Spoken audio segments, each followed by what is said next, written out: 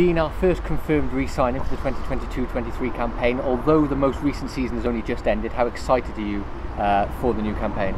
No, yeah, really excited. I think it'd be good going forward. We had a great season this year, and building on what we've sort of put into place this year and pushing forward. And then personally, no, it's always good to re-sign here. It was the first year back from France and really enjoyed it. The place doesn't change, so no, always really happy to re-sign. Yeah, you came back from France, 20 tries, the second time you've done that in your Blues career. I mean, I guess it was almost a perfect campaign in that way. Yeah, no, it's always good to score and stuff, but I think as a team we need to build on last season. I think that's the biggest key. I think going forward, there was places in our last season was like a roller coaster. We were up and down. We couldn't get a win here post 2022. All of that kind of thing. So it's about putting consistency together and then going forward. Yeah.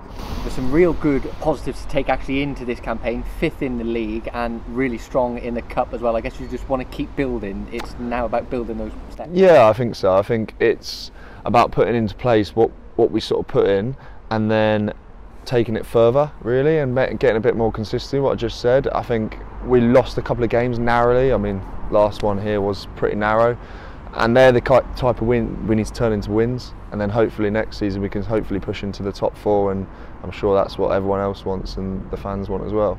And for you, I was winding you up about it all season. You did get into the 100 try club, joint 10th at the moment. Is that something that you'll be looking at for the new campaign, try and break into the top 5? Yeah, I mean, I'd be saying a line if I wasn't, but no, yeah, it's always good to score, and I enjoy scoring here and I enjoy scoring for this club, so no, it's great. And yeah, let them, if I'm scoring, then hopefully the team's doing well, so that's the main thing. You've obviously re-signed you for next season. Was there any other choice in your mind really? No, not at all. I was always going to stay. It was just yeah, this is the one club for me and I've really enjoyed it, and that's the best thing really. Everyone always talks about the Blues family. What is it for you specifically that keeps drawing you back to Goldenton Road?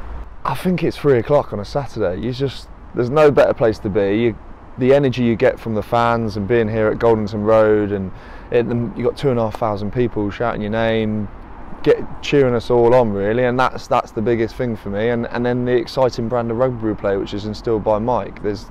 We play a extremely good brand of rugby. If any winger comes to Bedford and doesn't really score, you'll be wondering why. But it's honestly, it's a great brand of rugby, and the best of all is we're all good mates, teammates. Everyone's a real good mate here. Yeah, and we've got that end of season dinner on Wednesday that kind of encapsulates last season. What were your standout memories from that 21-22 campaign?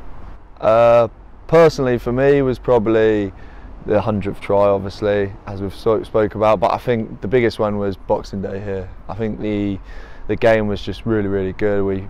We struggled in the week, and I think Mike spoke about that before. I mean, training, we didn't have the right numbers and all of this kind of stuff, but when it came to match day, the crowd were behind us, and it was just unbelievable. We got another win at home to Jersey on Boxing Day, and I think that was the biggest moment of the season. Does that show how special this club is, that when things don't go right, we pull it together and we get the result at the end of it? Yeah, I think we talk about coming up in a bit of adversity and stuff, but I think it's really the fans that's having that sort of 4,500 on a Boxing Day game.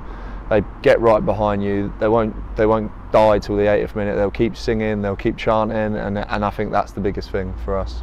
You're quite clearly a fan favourite here. It'd be fair to say, if you speak about those fans, how important are they for how much you enjoy being here at Goldenton Road?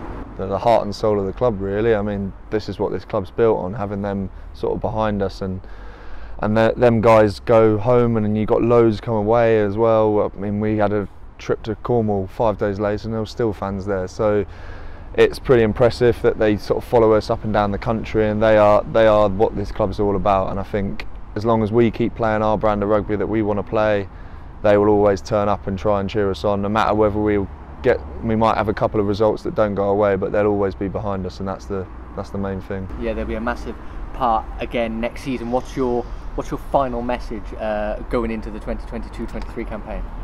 They're the heart and soul of the club really. I mean, this is what this club's built on, having them sort of behind us, and them guys go home, and then you got loads come away as well. I mean, we had a trip to Cornwall 5 days later and there were still fans there, so it's pretty impressive that they sort of follow us up and down the country, and they are what this club's all about. And I think as long as we keep playing our brand of rugby that we want to play, they will always turn up and try and cheer us on, no matter whether we might have a couple of results that don't go away, but they'll always be behind us, and that's the main thing. Just keep with us, and we'll be striving in pre-season to get fitter and stronger and stuff, and we'll gel as a unit a lot more, and we'll be out next season where we're wanting to get on a few of those results that they're narrowly lost, to turn them to a win, and then hopefully break into that top 4.